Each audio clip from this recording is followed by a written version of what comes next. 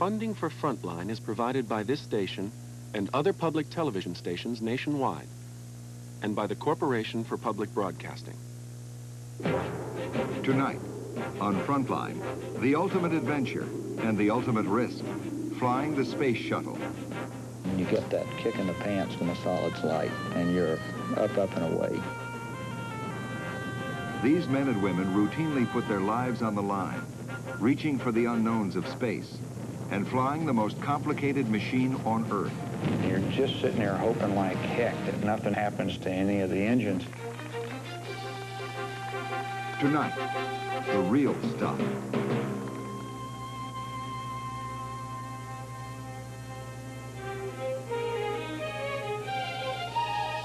From the network of public television stations, a presentation of KCTS Seattle, WNET New York, WPBT Miami, WTVS Detroit, and WGBH Boston.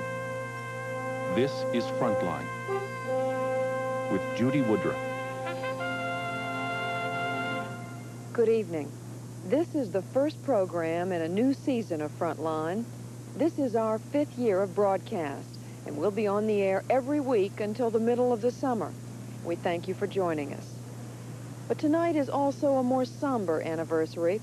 Just a year ago, the entire nation and the world watched in disbelief as the shuttle Challenger exploded before our eyes. We have chosen this moment not to explore where the blame lay, whether with faulty O-rings or the decision-making process at NASA, but rather to spend some time with the men and women who, in the aftermath of that tragedy, have to go on, the astronauts. They are not easy to get to know. They are, for obvious reasons, protective of their privacy and their professionalism. And they are not the sort of people to talk much about their trade. They are, after all, in author Tom Wolfe's words, made of the right stuff. But Frontline correspondent James Reston, Jr.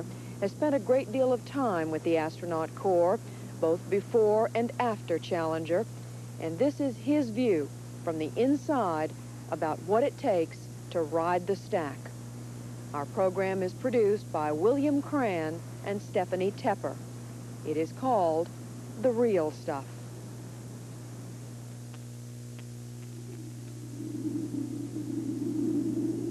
In April 1983, the Space Shuttle Challenger is rolled out for the first time.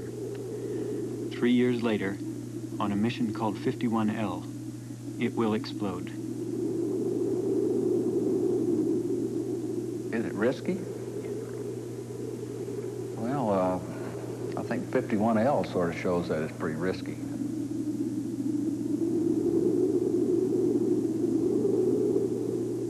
Always been a possibility, I think, that you can lose people in space flight. I was sure sorry to see it happen, though. I was hoping against hope it never happened. It all has to go correctly, and there's risk in that. There's so many things that can happen during that ascent. Man is not perfect, and his machines aren't perfect. So there's either going to be a crew is going to make a mistake, or something is going to happen to one of the machines that led to eventual loss of the vehicle and loss of the crew. Progress is always made at the expense of some risk, almost without exception. There's a certain amount of loss of life, and it's just the way you play the game. Now, the people who fly the shuttle were aware of the risk, so we went ahead on that basis. Before the Challenger accident, risk was a dirty word within NASA. The space agency preferred to stress the routine nature of space flight. We were told, and we believed, that the shuttle was a kind of space truck, so safe that even ordinary citizens could fly in it. A congressman, a journalist, a school teacher. In fact, risk was always part of the space routine. This is the real stuff of space flight. Without risk, there is no reaching for the unknown, no expanding the horizon, and no adventure.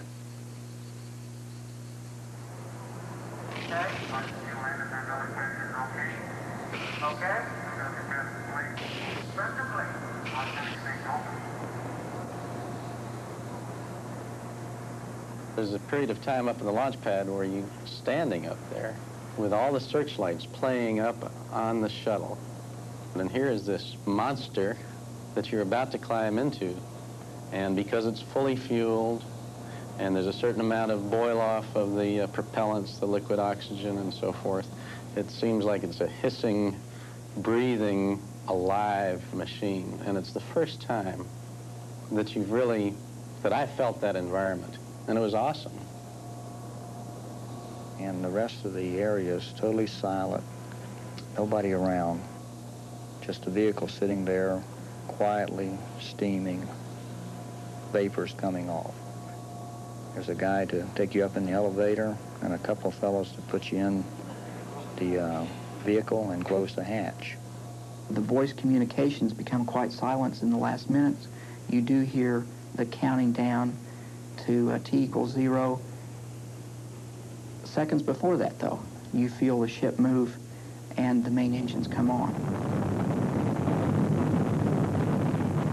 And you can feel the rumble. That seems a long, long way away, but you know it's just about, I guess, 100 feet below you. Of course, that's, I guess, about 1.25 million pounds of thrust when they light those 3 engines off. And of course, it shakes the orbiter, so the thing bends. You feel the orbiter flex one way and then back the other way. And as the rock relaxes and comes back, then there's a sound that is the sound of an explosion. You get that kick in the pants when the solid's light, and you're up and away in a big hurry.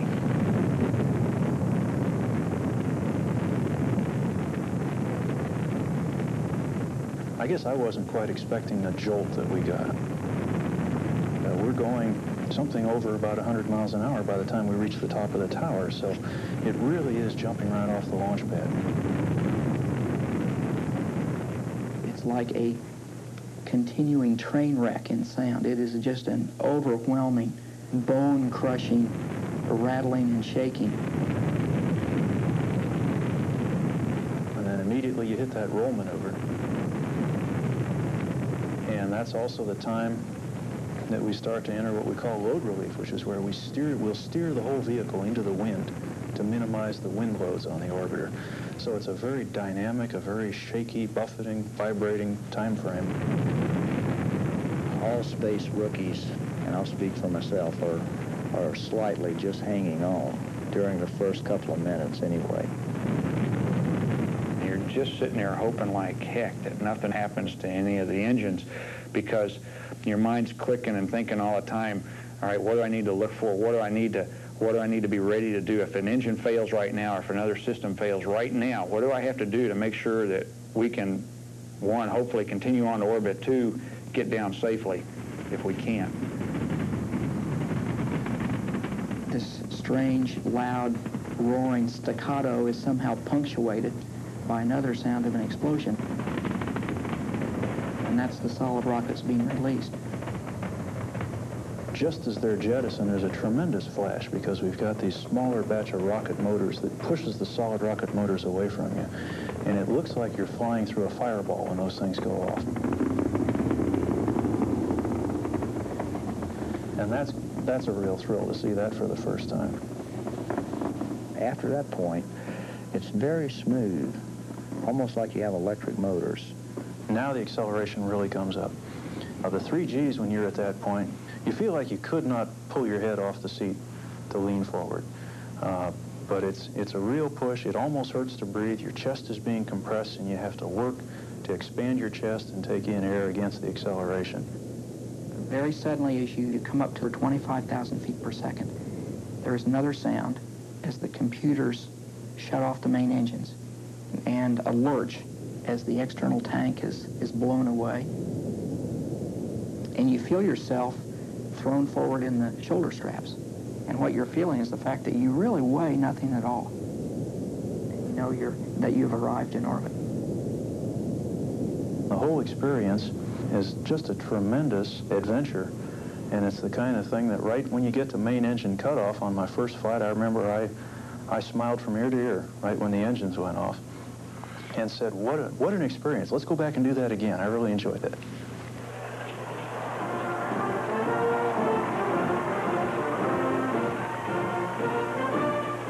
The space shuttle became a symbol of America. It represented the best of American ingenuity and bravado. We knew how to get to space safely and back, but we had built the most complicated piece of machinery in the world. Hundreds of critical functions had to work perfectly every time.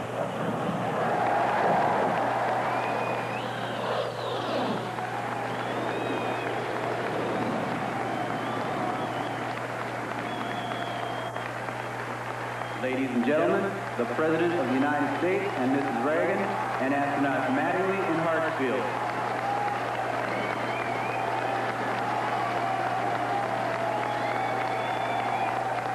The fourth landing of the Columbia is the historical equivalent to the driving of the Golden Spike, which completed the first transcontinental railroad. It marks our entrance into a new era. The test flights are over. The groundwork has been laid. Beginning with the next flight, the Columbia and her sister ships will be fully operational. We sold it as being an operational vehicle. We declared that it was operational because we were done with our 4-flight test program. But I think the word operational, I think most of the astronauts probably smiled a little bit when we said we're operational. I was at Hoot Gibson's last launch just 3 weeks before the Challenger accident. Writing about that next to last mission, like so many of the press and public, I grew impatient as scrub followed scrub, once at T-minus 14 seconds, once for a stuck hatch. With hindsight, that litany of difficulties was a warning. This 24th mission would become the most delayed mission of the shuttle era. As it attempted to get off the ground, Challenger hovered in the background, waiting its final fateful turn. On one of 5 attempts to launch Columbia, 18,000 pounds of liquid oxygen fuel had been mistakenly siphoned from the fuel tank. Had there been a launch that day, the shuttle would have aborted its mission within minutes of liftoff. This is what would have happened. High in the stratosphere, with the fuel tank still attached, Hoot Gibson would have reversed direction. He would then have attempted an emergency landing back at Cape Canaveral. That's what the computer simulator said could be done. In fact, this maneuver has never been flown by any powered flying machine. The weather was another threat to the crew. It was cold. On this chilly December morning, it was 41 degrees. We know now, but shuttle crews never knew, that cold temperatures cause O-rings to fail, and this caused the Challenger crash. It took us 5 times to get off the ground. We went through more aborts than anyone thought was ever possible. We'd have to say someone was watching over us, because in several of those instances, it could have been very serious if we had actually launched that day. Clowning masked the tension. But what were they really thinking as they marked the clapperboard? Hoot rides again. Take 5.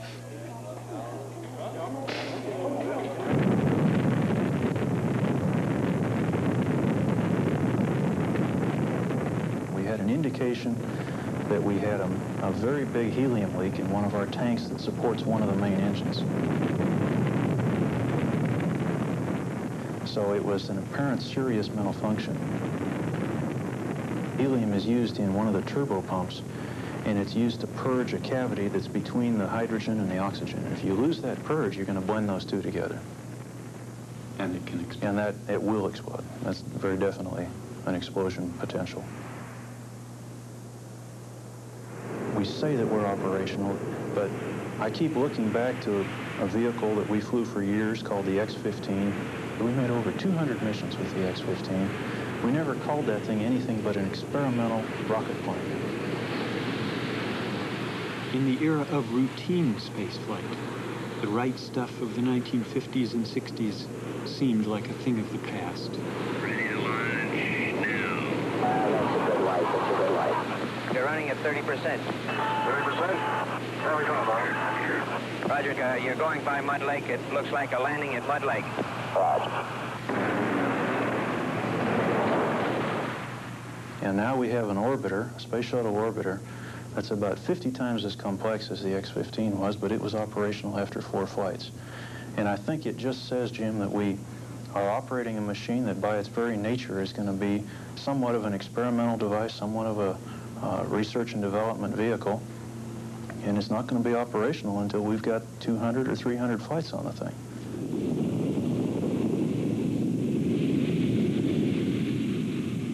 In 1963, NASA began uncertain experiments with so-called lifting bodies that could fly in space, glide to Earth, and land on an airstrip. Different designs were tested at Edwards Air Force Base with mixed results. Here, Maxime Faget, the legendary designer of the Mercury capsule, holds his early design for the space shuttle. The designs went through many incarnations. The engineers wanted a Cadillac. They got a Chevy. It would be reliable, but sometimes short on options. Risks were built in. The vehicle was a glider. Once it re-entered the Earth's atmosphere, it had one chance only to land somewhere.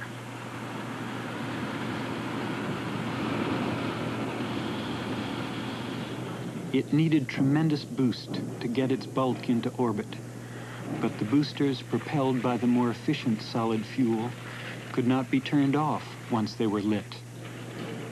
And if they were flawed, they could not be jettisoned.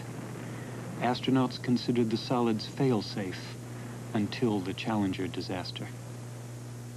The only way that the crew on 51L had of getting rid of solids was to wait for them to burn out. It is an image burnt in our collective consciousness.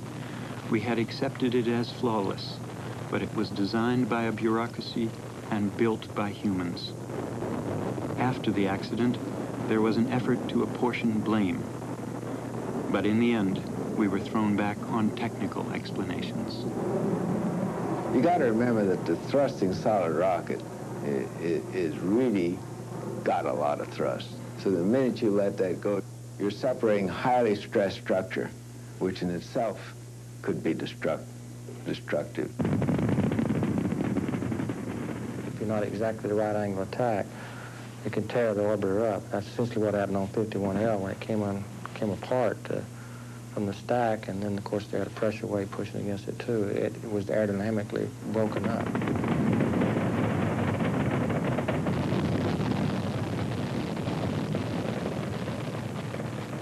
And the other thing is that you got a wild solid rocket the minute you separate it, because it's getting all its steering signals from an umbilical to the orbiter. The minute you cut that umbilical, it could steer itself right into the tank or into the wing or anything.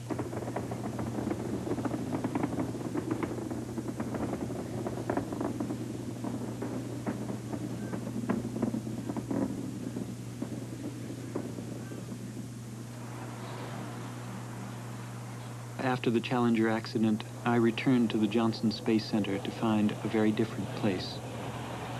Before the accident, I had been swept up by the giddy vitality of Johnson Space Center. Now I wondered what the recovery process would be like, and what its effect would be on those who had placed such ultimate faith in the system. I knew the reconstruction would be painful. I wanted to know how fundamental would be the overhaul. Prodded by the Rogers Commission, meetings on every aspect of the shuttle system are taking place. Today's meeting was to probe the agonizing topic of emergency escape. The study was to include egress and escape, and we set some constraints for ourselves in that we considered from on the pad to orbit and then from orbit to landing. Now, we have not taken on orbital rescue. Engineers and managers reevaluated the risks they had accepted and balanced them against the gains they had sometimes overestimated. And we think that's with those aft attacks. Here they reconsidered yet again whether it had been a mistake to have no escape system for the shuttle crew. We decided to take on existing... It is not an easy question. In the enterprise of space, there is no such a thing as perfect safety. To add complicated explosive ejection systems for crew escape can actually increase risk rather than diminish it. I'd like to remind everybody here there are some failures, no matter what I did, for what you asked us to do, we could not solve. There are some failures for which no escape system is going to help you. Even before the Challenger tragedy, crews trained in escape procedures, knowing full well that their real chances for escape in an emergency were confined to a few benign scenarios. The basic design of the shuttle was on a certain premise. And within that premise, I think the design was right. We could have done a number of things that have been brought up since then. We could have put escape capsules in the shuttle. That's been mentioned. In earlier programs, crew capsules could be blasted away. With the shuttle, baskets, slide wires, and a ride in a speeding, armored personnel carrier provided a quaint system for escape from a conflagration or an explosion on the launch pad. Senior astronaut Henry Hartsfield has charge of a post-Challenger committee on crew safety. In fact, it wouldn't do you much good to even if you got away from the initial fireball, to get away and then land out there and have it all come down on you, you know. Pieces could be raining down. As you know, there's a heck of a lot of energy stored there. If it really did explode, you could send debris pretty long distance. If you have a big fire outside the vehicle, such as we had for a while on 41D, that nobody realized was there, you might get very crispy heading for it. So you'd worry about that.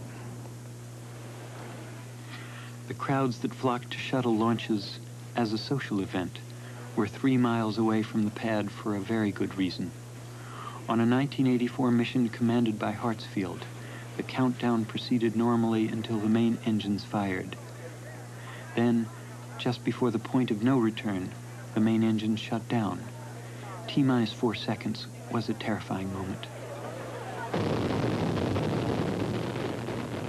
We immediately got a master alarm, which is a tone that goes off in the cockpit, which we hear in our headsets. And there are several different kinds of tones we can hear.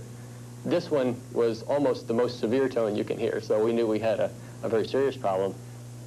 There was some misunderstanding on the part of the launch control team of whether we still had an engine running or not. Brake. PLS shows engine 1 not shut down. CFME. I think it was about 10 or 12 minutes after the actual shutdown that somebody said they saw fire. Good. I noticed a small flame on monitor 50A on the main engine. And that's the first point that I perked up, you know, fire. I don't like fire. So On the main engine? Okay, I'd like to check that we'd have no fire detectors going off on the 0 level. in my mind, the only thing we could do was get out of the bird in a heck of a hurry if there was something bad going on. Hydrogen burns without visible flame, and the only time that you really can see fire in that situation is when part of the orbiter begins to burn. So there was some fire coming up the side of the vehicle, we found out later, that could have been heating the area that we would have had to go out across to get out to the slide wires, and we wouldn't have known that was there because it was invisible and could have gotten burned. You people are famous for understating situations. It's more than just perking up, isn't it? Well, I think, you know, we said, well, he got our attention, let's put it that way.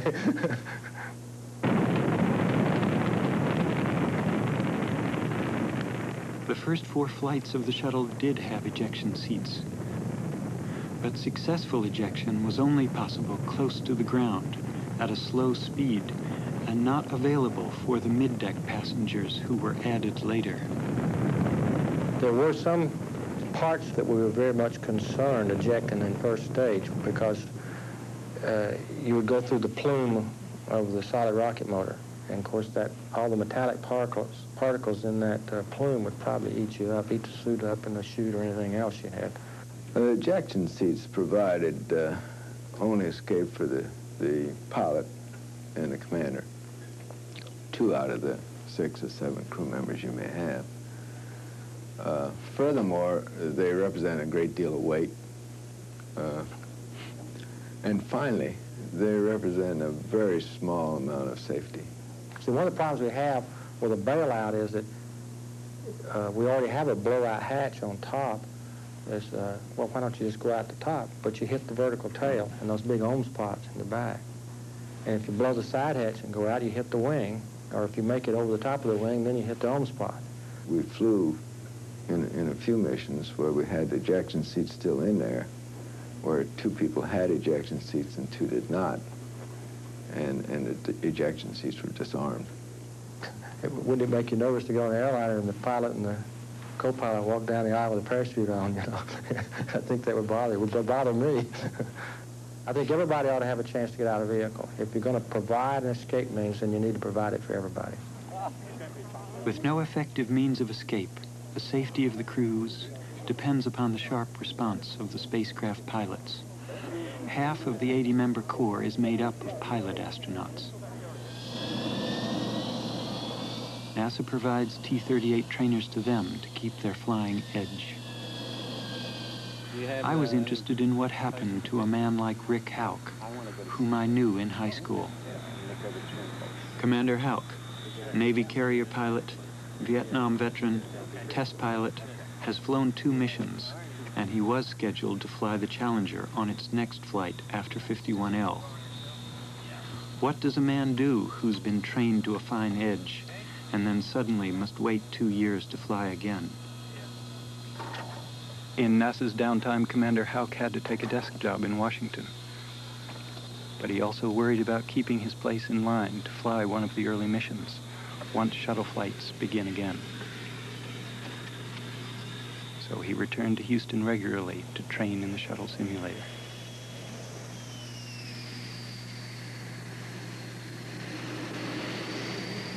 Booster, engines 3 ready, max, APUs. The simulator receives its crews in shifts, as if there were still a space flight every 6 weeks. It reproduces the cockpit of the shuttle exactly, as far away the system that encases the cockpit is re-examined item by critical item. Houston contact. You call us Columbia? Discovery. Roger, loud and clear, House. Clear. Lift off. Right trim switch to inhibit, please. Lift off confirmed. Roll program. 3 at 104. LVLH. Roll.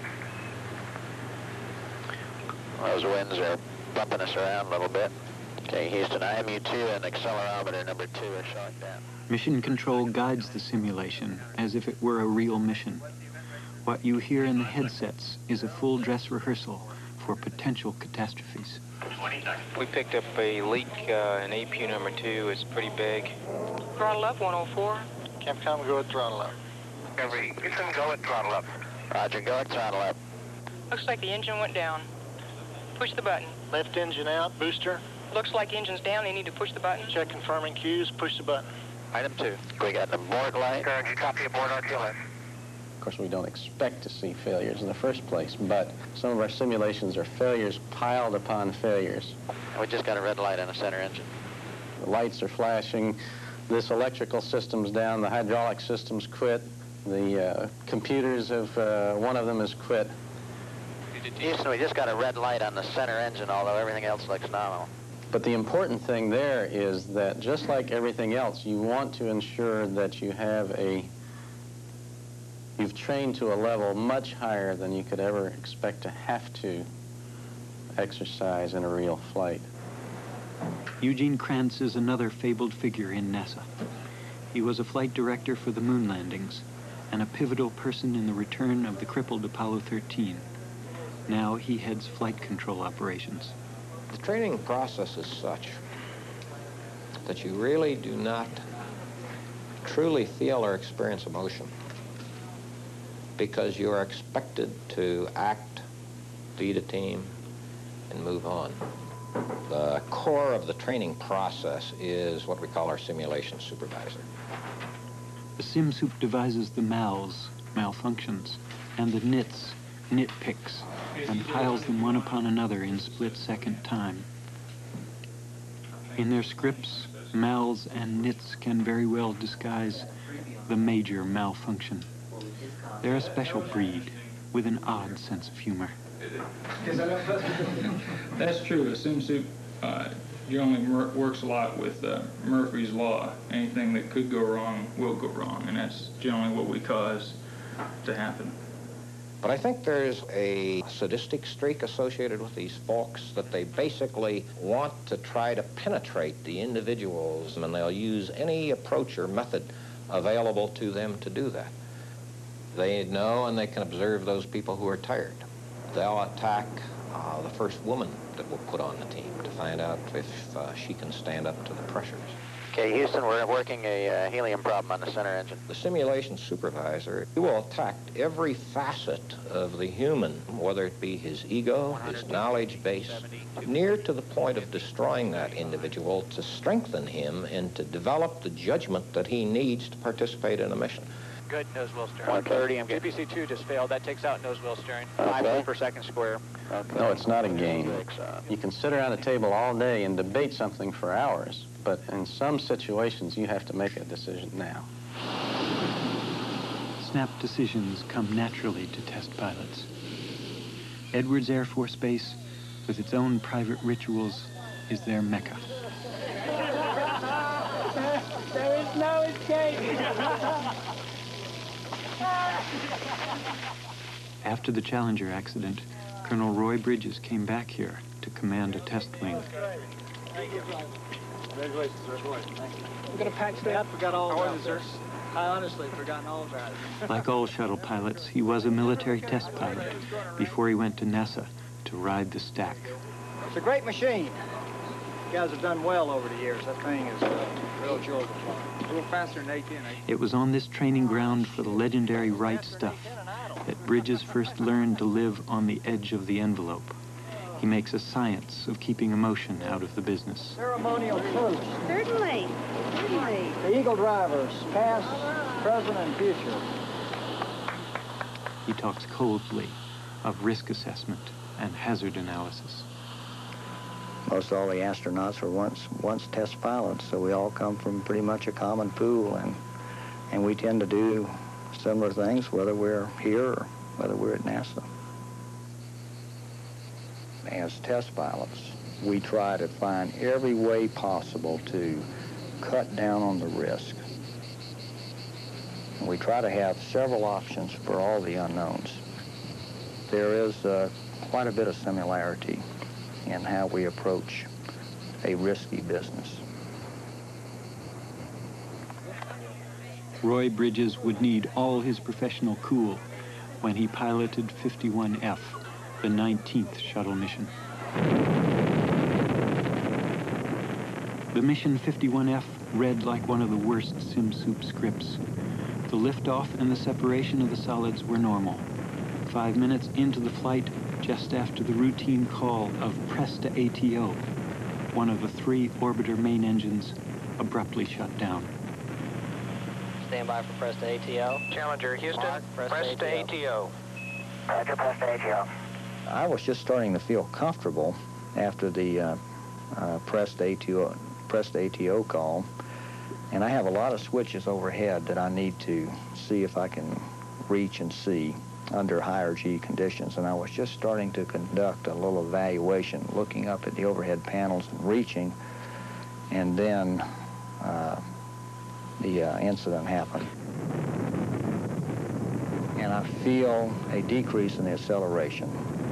My eyes went immediately to the engine instrumentation, and I saw that we'd lost the center engine. Of course, the master alarm came on, and then you fall back on your training. We've lost many engines in simulators, and so now you just do the switch throws and the things that you've always trained to do. Lead copy, stand by. Flight Fido, abort ATO. Abort ATO. Challenger Houston, abort ATO. Abort to orbit was the call. Continue to press uphill. But seconds later, a sensor indicated a second engine overheating. Normally, the engine would automatically shut down, lest it explode. Only one engine would never get the shuttle into orbit, and it would have to attempt an emergency landing at night, somewhere in Africa or the Mediterranean. But was the sensor faulty? Flight controller Jenny Howard had seconds to decide. Her call was inhibit the limits, override the sensor. Unknown to us, on the ground, they saw an engine sensor fail in one of the remaining engines. And Jenny Howard, who was making that call that day, recognized that it was definitely a sensor failure and recognized the danger to us if we lost that engine in that mode, and very courageously and correctly made the call to the flight director to have us inhibit those limits. Attempted to go inhibit it. I know we're single engine capability. Are we past town, Fido? Yes, we are, Flight. Limits to inhibit. Challenger Houston, main engine limits to inhibit. Now, this was obviously called to prevent us from losing another engine. We'll keep a good close eye on it. Okay, which deuces are you having trouble with? It's the fuel turbine temp. That's what shut down the center. We've lost another one on the right engine. The A sensor's looking good. Now, this call has never been made before and is rarely exercised in simulations. So it was obvious to us that there were some things going on with the other engines was not good. And I will always be in her debt for doing that, as will the rest of the crew. All of us, I think, that have flown breathed a sigh of relief once we reached main engine cutoff, because now, from then on, in our minds, it's downhill. It's a piece of cake.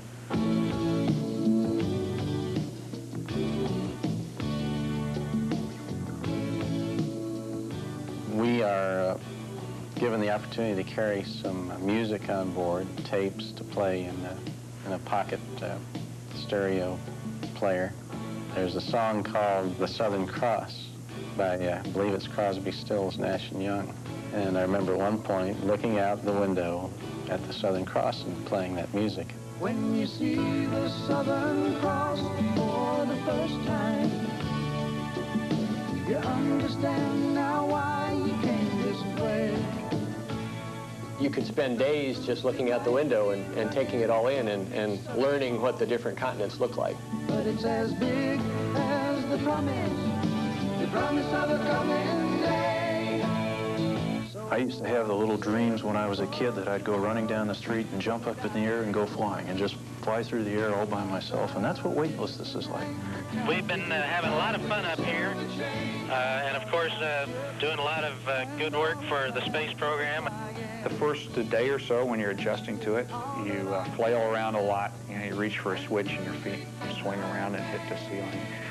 You know, zero G, it just in itself, it causes you to find games.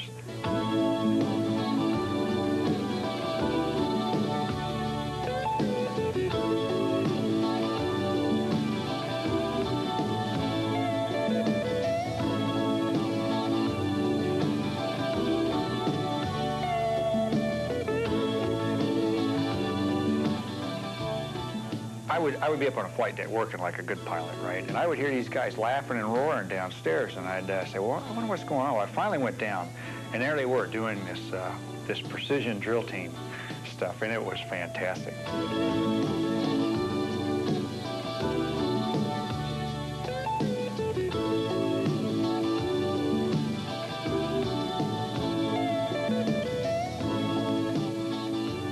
We were constantly asking the question, where's Joe? And lo and behold, what should we find? But look at this. We have discovered either an alien space creature or, no, it is Dr. Allen. Large in personality but diminutive in stature, he's managed to insert himself in yet another crevice. Somebody fine will come along, make me forget about loving you in the Southern Cross.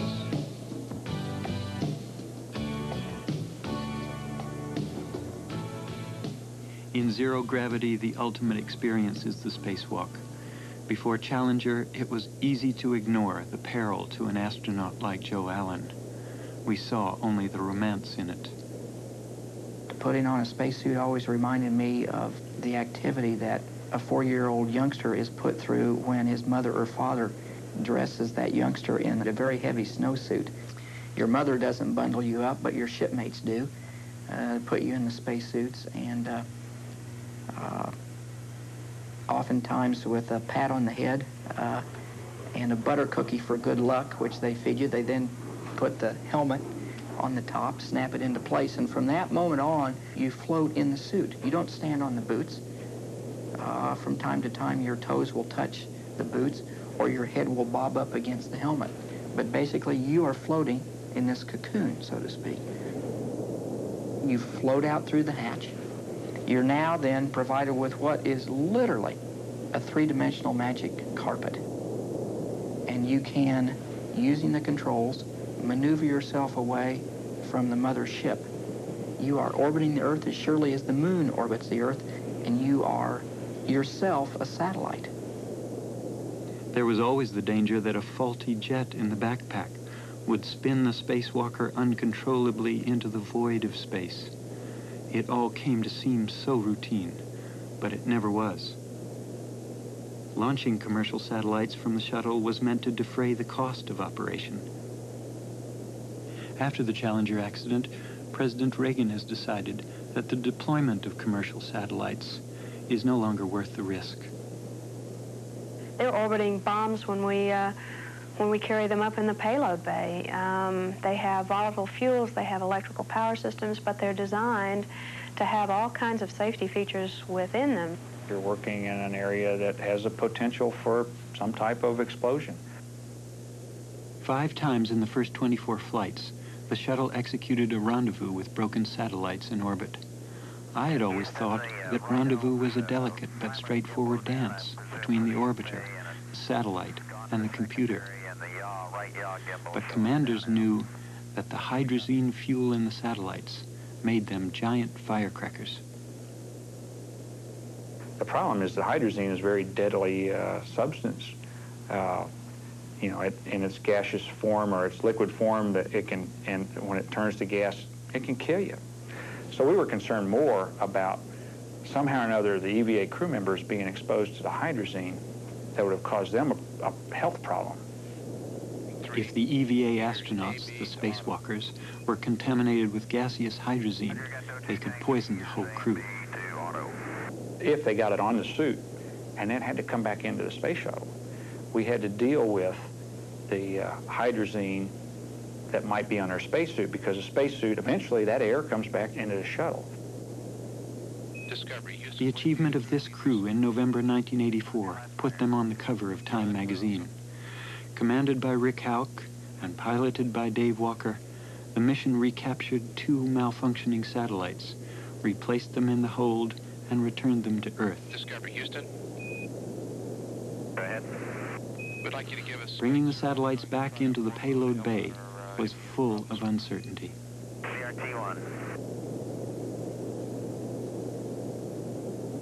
Well, the satellites had been in orbit for several months.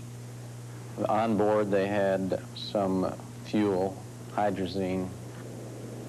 There was the potential that a freeze-thaw cycle could have ruptured some piping with this hydrazine in it.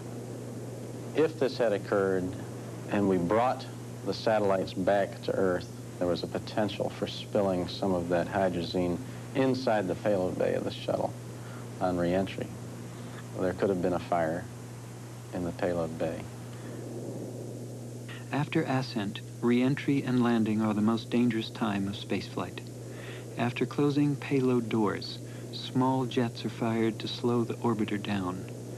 At precisely this time, on his second shuttle flight, Commander John Young heard a loud bang and a sickening thud, which he compared to a sledgehammer hitting the underside of a table. I can't tell you how nervous I was. It was really a pretty grim time. We'd been running on this one computer that failed a whole mission for 10 days, and it worked like a champ, and then all of a sudden it quit. And so here we bring this other computer up, go a little further along, and fire its thruster, and it quits. And we were starting to roll and yaw very rapidly what you think about is getting some control on the vehicle so that you don't build up in too rapid acceleration. Well, this is free drift now we're talking about. What are the dangers of extended free drift? Extended free drift with a thruster going, effectively a small thruster going on you, would spin you up as fast as till the vehicle came apart if you stayed there long enough. Spin you up into outer space? Oh, just around and around and around. I see. Yeah. Traveling 65 miles high and 24 times the speed of sound, the craft slows down with a series of role reversals. It really begins a half an Earth away from where it ends. In other words, if we're going to land in California, we start re-entry someplace over the Indian Ocean. We start it by burning an engine. You feel yourself begin once again to weigh a few ounces. And the instruments in the ship that record the G levels begin to quiver ever so slightly. As the spacecraft enters the Earth's heavier atmosphere, it encounters unimaginable temperatures. The actual shock wave off the nose sticks out that far in front of the nose, and then it's about 4 or 5 inches wide. And outside of that is 4,000 degrees. It's pitch black outside, but little by little you notice that there's a faint glow. Light being inside a neon tube. A curious pulsing flame, as the plasma sheath envelops the orbiter, creates a mesmerizing dancing core. It is a phenomenon that physicists do not completely understand. Then the glow gets brighter and brighter as you get into heavier and heavier atmosphere.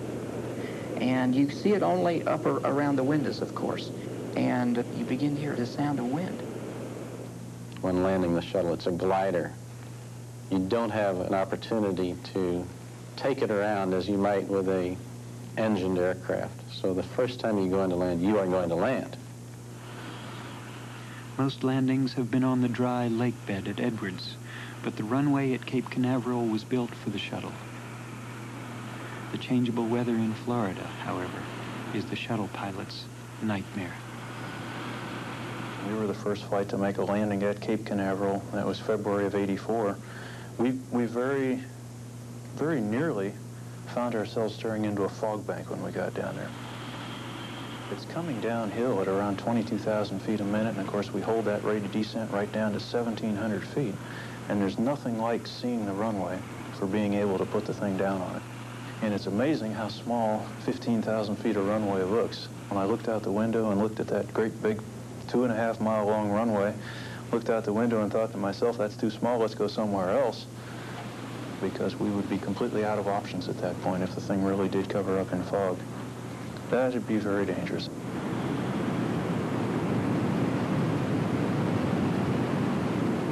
And when we actually came down and landed, I'm sure you probably remember all the fog streaming off our wingtips, and anytime we moved the elevons, you could see the fog behind the shuttle. We were lucky. I think about an hour after we landed, the fog was a lot worse than it was right when we touched down. So we had a little bit of luck working our way that particular morning. Of course, the Cape Canaveral runway doesn't have all the margin that we've got out at Edwards, where we've got the lake beds, and we have several different lake bed runways that we could go to. So whatever the wind happens to be at Cape Canaveral, if you have a crosswind, for example, my wife's flight had a 9-knot crosswind when they came down. And there was some concern that we might have some problems with the orbiter.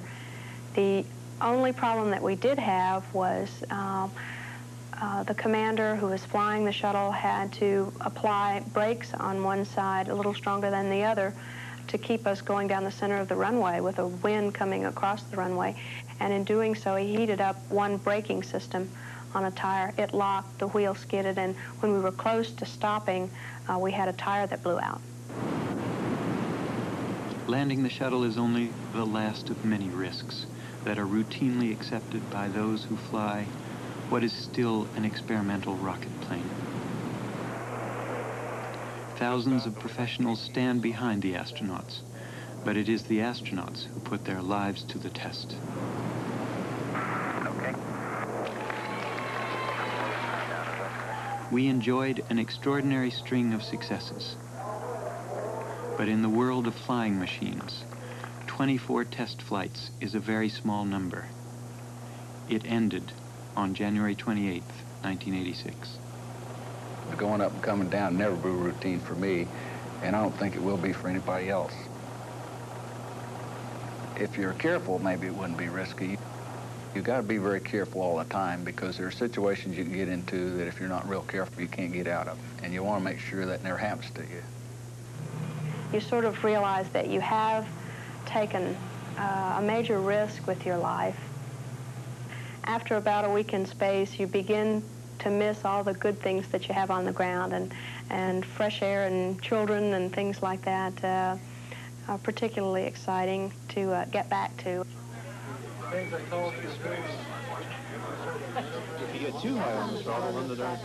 They cultivated an air of invulnerability because they had to. In their talk, they downplayed the risky side of their risky business. He's all right. In an ironic way, it made them seem less human.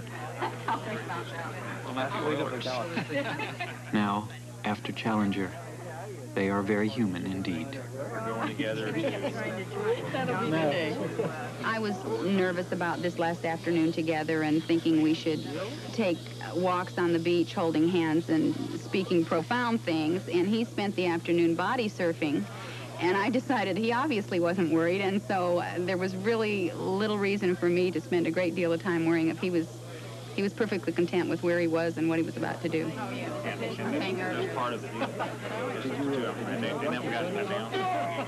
I never did get used to the fact that Joe was in this high-risk business.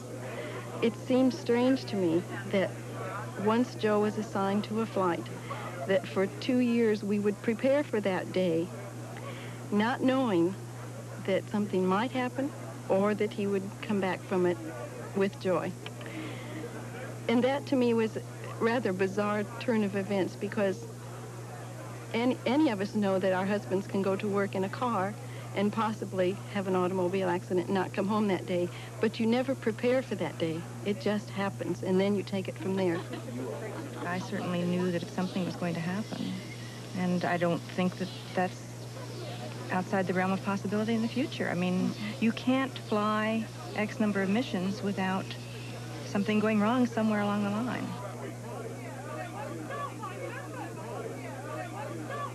That's 3 hours in holding. Here we see the 51L crew enjoying breakfast.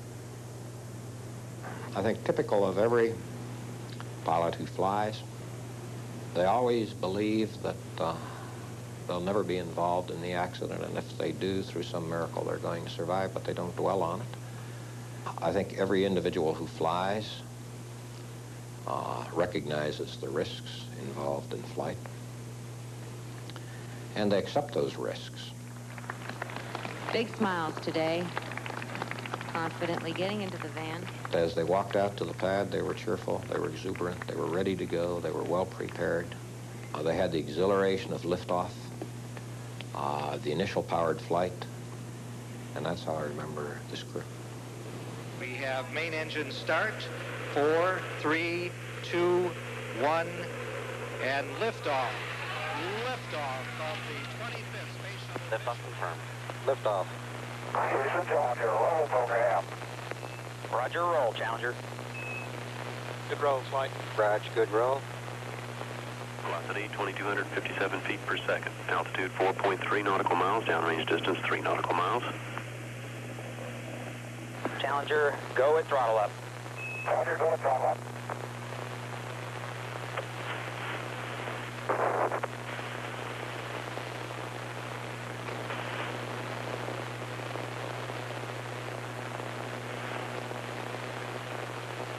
Fido trajectory. Okay, everybody, stay off the telephones. Make sure you maintain all your data. Start pulling it together.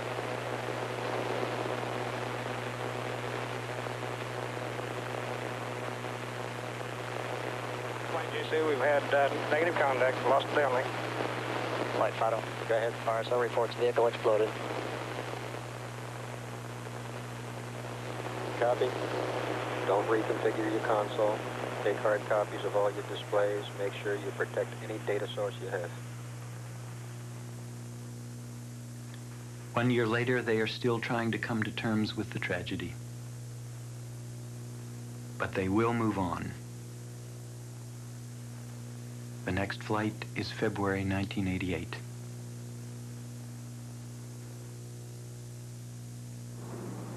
Two weeks ago, NASA announced the crew for that first flight.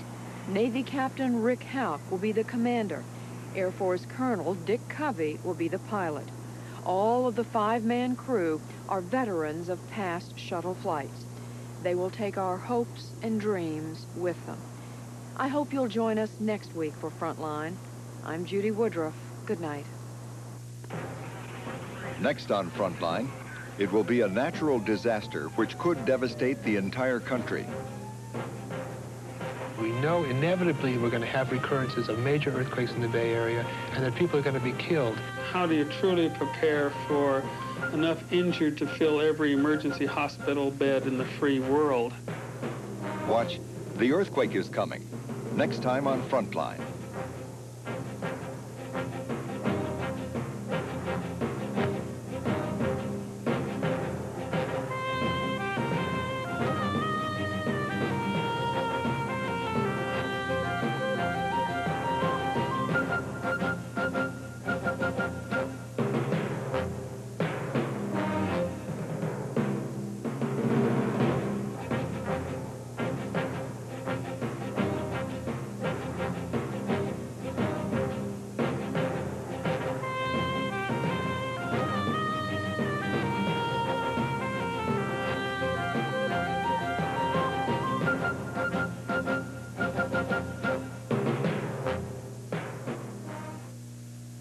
For a transcript of this program, please send $4 to Frontline, Box 322, Boston, Massachusetts, 02134.